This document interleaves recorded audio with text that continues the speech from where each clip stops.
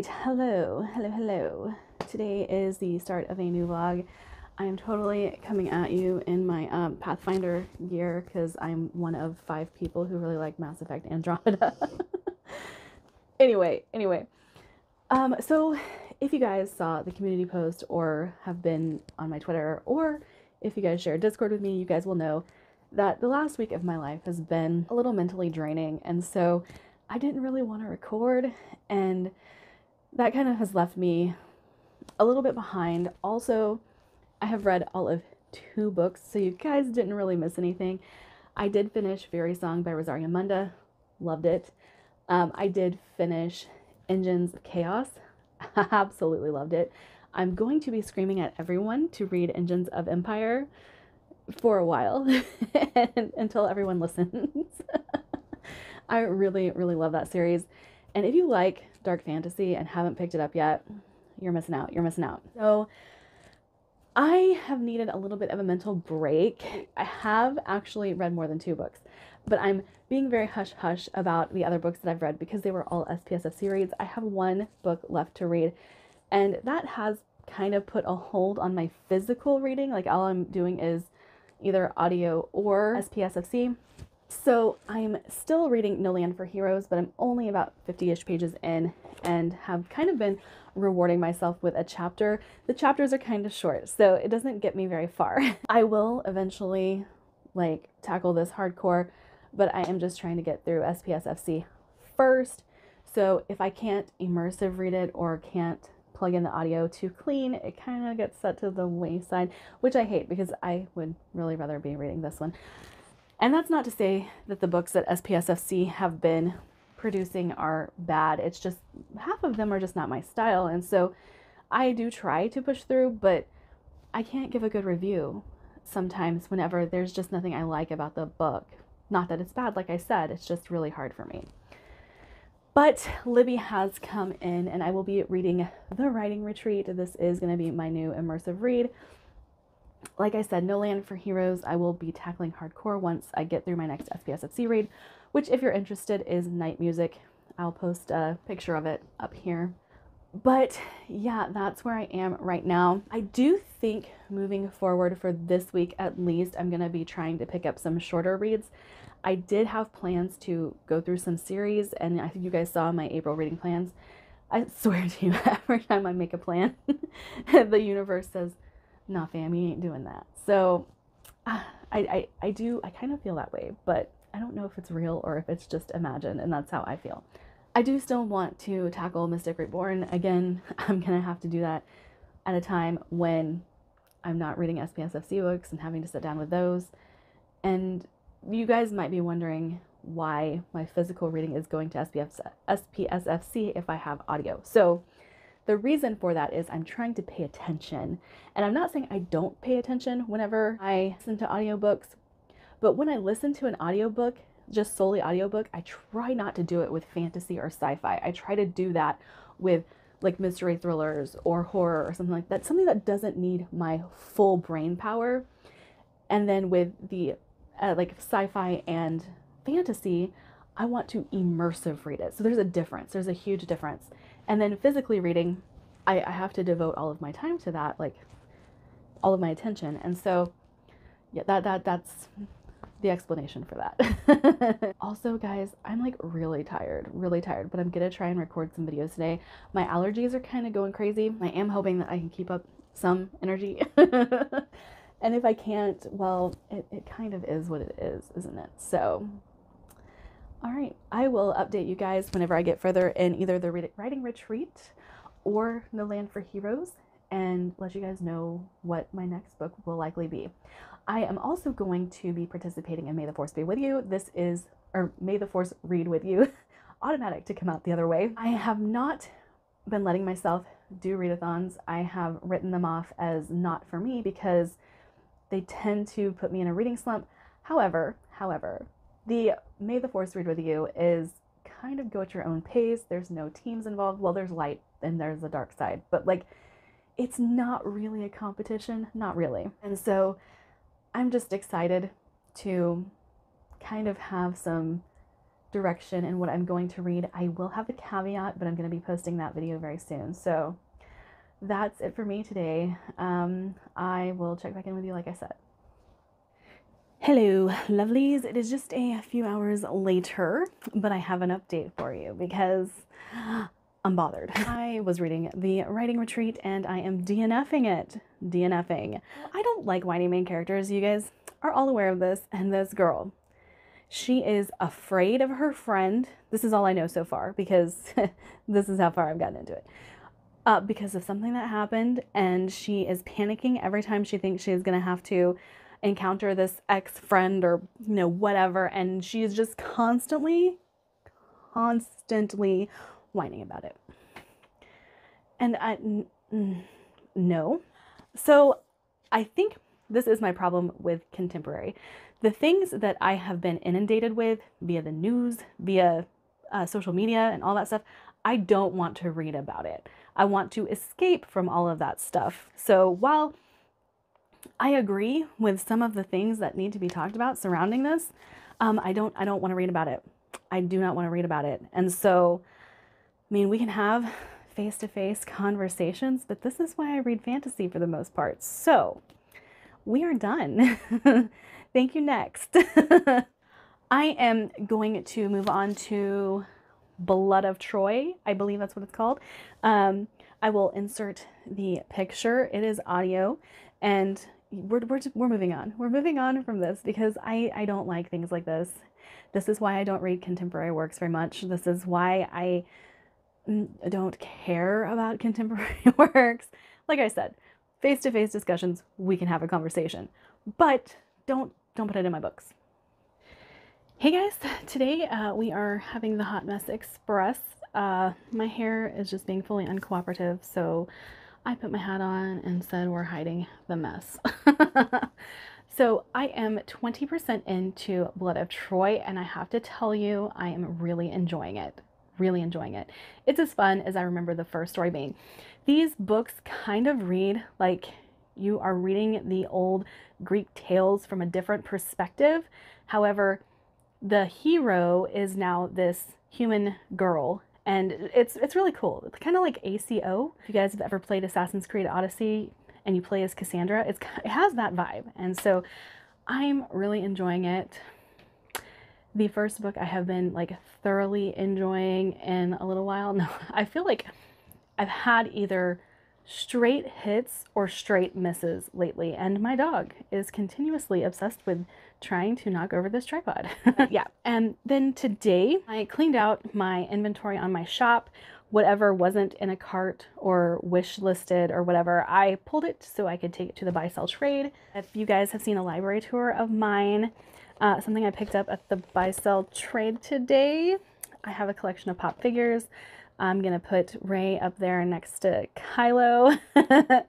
I couldn't resist. I had to buy me a Ray.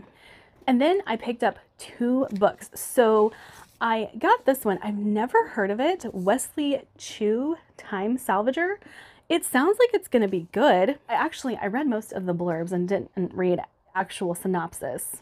Convicted criminal James Griffin Mars is no one's hero. In his century, Earth is a toxic, abandoned world, and humans have fled into the outer solar system to survive, eking out a fragile, doomed existence among the other planets and their moons. Those responsible for delaying humanity's demise believe time travel holds the key, and they have identified James, troubled though he is, as one of the select and expendable few ideally suited for the most dangerous job in history. I'm stopping there because that's all I need to know. But this sounds like it's going to be really good. Have any of you guys read this? Because I'm interested. And then I found a book. I believe it was Jashana that I first heard talk about this and had me interested. But upon a burning throne, I don't remember who exactly it was that was talking about it. I think it was Jashana, and said that it was just really good. Like, it was a really good fantasy. And she's thick. She's real thick. Deceptively thick though, because it's like 662 pages. It looks a lot thicker than that. But I've heard very good things about this, and I wanted to give it a shot. It says, in a world where demigods and demons walk among mortals, the emperor of the vast burnt empire has died, leaving a turbulent realm without an emperor. 2 young princes, Adri and Shavat, are in line to rule, but birthright does not guarantee inheritance, for any successor must sit upon a legendary burning throne and pass the test of fire. Imbued with dark sorceries, the throne is a crucible, one that incinerates the unworthy. I'm going to stop there. Like I said, sometimes I want to know everything before delving into a book, but sometimes I don't. But this sounds like it could be pretty dang good, and I want to give it a try. And as you guys know, I always am looking for more desert fantasy, and this just feels like it's going to be that. So I'm excited. I'm excited. Hi, Drakey. What are you doing? You gonna knock that tripod over? What are you doing, Bubba? Hi, baby. How's my sweet boy? Oh, that's my sweet boy. How are you doing? You gonna come see your mama? You gonna come see your mama? Oh, is he my baby boy? Is he my baby boy? No. Alright, hey guys. Ignore the hair. I've had it in a hat all day because it refused to straighten. The humidity here is a little high, and it said, nah fam, not happening. And so my hair is just wild and a little greasy right now because it's been in a hat. Okay, and then apparently I wanted to pull my camera off the tripod because I forgot that my mic was attached and reached over to grab something. So today, a little bit of real talk. I'm having some PMDD, and it's really affecting my desire to read. I did, however, finish Blood of Troy. Thought it was fantastic. These books are so fun. I think if you go into them expecting just a fun fantasy adventure in Greek mythology, it's gonna be enjoyable. I really do think that they are good. What I like about them is they read kind of like missions on ACO, like you get a new mission and you get to follow this story that you know very well, but it's from a different POV. Like you're playing as Cassandra in the game. In this story, you are following Daphne, and Daphne is taking you through all of these stories that you know and love in Greek history. And Blood of Troy is obviously the Trojan War. That goes down according to Daphne. Daphne has a relationship with Apollo. It's really entertaining to watch them. Apollo is obviously a god and acts like a god. So I think if you like stories where humans interact with the Fae, you'll like that about this story, how Apollo and Daphne get along or don't get along. But if you don't, this might put you off to it. So keep that in mind in picking up these books. But I actually think that they are a ton of fun. I really enjoy them. I'm sorry that my PMDD is on top of me. Real talk. It messes with my mood. It messes with the way I think. It makes me a little depressed, but it also kind of makes me angry. The way it affects my reading is I don't like anything. Everything sucks. It doesn't matter what I'm reading. Everything sucks. So I had been meaning to read Until the Last. That was my goal. It's one of my books or series that I need to finish. It's definitely high on my priority list, but I'm currently ticked off and tired and cranky and worn out. Just all of the above. And I don't know if that is the best thing to read right now. Maybe it would be great. Maybe it would be cathartic. I don't know. But Libby has come in, and my final hold, other than Amina Al-Sarafi, which I am still waiting on, that might take a while, but my final hold from Libby has come up, and that is Emily Wilde's Encyclopedia of Fairies. Now, my PMDD is going to either love or hate this because this is cozy. I'm going to read another cozy, guys, but I am interested in this because I do like stories of the Fae, and I do think that that could carry me through this book. If I don't like this, this will go up on my Pango. It is the special edition Fairy Loot, so it has the stenciled edges. It has the beautiful end papers. The book itself is fantastic, and it is also signed. So if I don't like this, it's not the end of the world, but I am going to let you know, like I said, my PMDD is on top of me. This could affect my reading of both of these books. Something that I am finding that is driving me insane. I'm still only 50-ish pages into No Land for Heroes. Why is this? So Libby's taken over. I need to get onto my April reading plans and SPSFC. I feel like I'm letting obligations take priority over what I actually want to read. This is something I have been trying not to do this year. So if I end up setting these two aside for No Land for Heroes, please don't be mad at me. It's likely to happen because the same thing has happened to Azura Ghost in the past. Now, as you can see, I'm halfway through this. I am still reading this. Like every once in a while, I'll grab a chapter. But I have decided when Ethera Grave releases, I am going to lock myself in my bedroom and read Azura Ghost and Ethera Grave. And if anyone bothers me, they will be hurt because I cannot stand not reading this book. I had more tabs in it, but I tried to pull them out. I just saved that one because it's a really great representation of S's writing. So also, I don't know if I showed you this, but my copy is damaged and I don't know how that happened, but it hurts my soul because this is one of my favorite series. So these two might end up just being what I read because my mood is telling me to forget my obligation reads and read what I want to read. And obviously these are the two that I want to read. I don't want to read my other books. I totally do. It's just, like I said, I'm having some issues with my PMDD and my PMDD just hates everything. So I'm scared to start something new and I'm scared to not like Until the Last because I'm mad at everything. And I'm scared to not like Emily Wilde because I'm in a bad mood and cozy doesn't usually work for me. So I don't know. I'm in a really weird headspace, guys. Really weird headspace.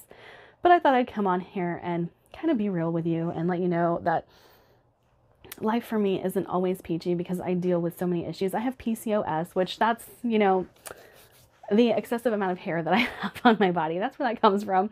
You know, just kind of let you guys know that ADHD, dyslexia, those aren't the only issues I deal with. I have PCOS, and because I have PCOS, I have PMDD, and they go hand in hand, but they put me in a really awful mood. It makes me want to not talk to people. It makes me want to just lock myself in my cave, which this is my cave, and play video games and just tell everyone to leave me alone. So I get that way with books too. Like I just don't want to be bothered reading. Yeah, so if you guys ever wonder why I go 1 week without filming, it's because nobody needs to see all of this. You don't want to watch a video where this is all you get, is me just being, you know, just not happy with the world at all. So, all right, that's my update for now. I hope by tomorrow I will have made progress in something so I can give you guys a better update than what it currently is today. So if you're like me, have PCOS, deal with PMDD, give me like a thumbs up so that I know you're out there and I'm not alone. See you guys in the next clip. Alrighty guys, this is my final check-in for the week. I am sorry that this video is going up so late. I am sorry about the way my brain has been lately. I mean, what can you say when you deal with as many issues as I do? Also, I have turned you guys to my shelf for a very particular reason. If you can tell, I have done like a little revamp of this shelf, so kind of wanted to show it off. I now have my Nevernight up here. Recently purchased Rey, you guys saw that, so now Rey and Kylo are up here.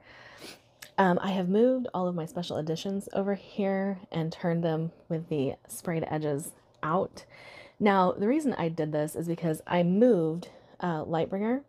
It was taking up a whole lot of room on that shelf, and I needed space to put like my paperbacks, and so I ended up stacking them sideways so that they could stack up, and that would be RJ Barker over there. Since there are 6 of his and another coming, I needed the space. So, and then down here, these are kind of placeholders because as you can see, these series have been incomplete except for Brian Lee Durfee, but there's Empire of the Vampire there, and Burning Blade and Silver Eye, and Engines of Empire. So I'm going to need the rest of that shelf later on, and I'm going to try and figure out some way to display my special edition books. I haven't figured that out yet. Talked about putting a shelf right back here that goes right above my couch. Not really sure what I'm going to do, but have them like face with the sprayed edge out. Don't know yet. Also have been talking to my husband about possibly doing built-ins in here. That way I have more room to put books, because as you guys have seen with this Unhaul project, I have books all over my floor. So it's not really the best way to store books. And I have been dealing with some issues with the spines, and the dust jackets are bending in weird places, or like the edges of the books, like the corners kind of get rubbed off, and it's just not conducive to storing books in the floor. But that's why we're here, right? That's what this whole project's about. Anyway, I need to give you guys an update on what I'm reading. Per my last update, I'm still not feeling great. Still not feeling great.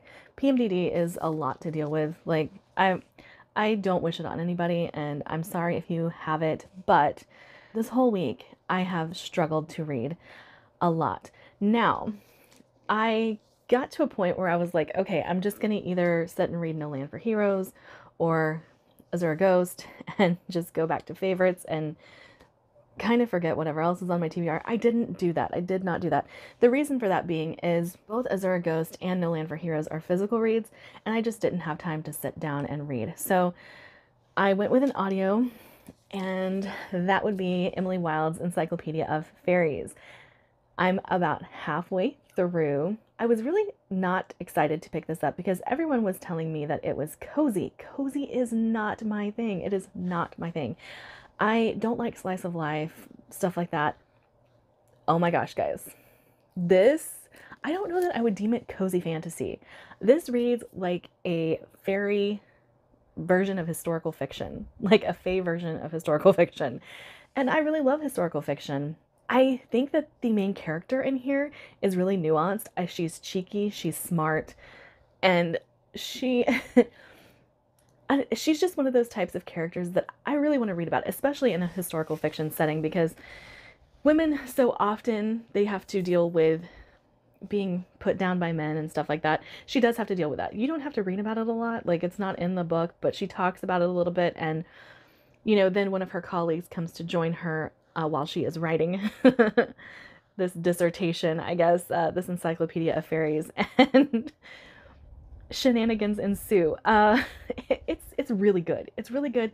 It's very deeply involved with the fae. The reason I wouldn't call it cozy, though, is because things happen. Like, there are consequences, there are stakes in this book, and while they are semi-low stakes, I do think that you get enough out of this story that it can be a fully fleshed out story, and not just like what I'm typically used to whenever I hear the words cozy fantasy.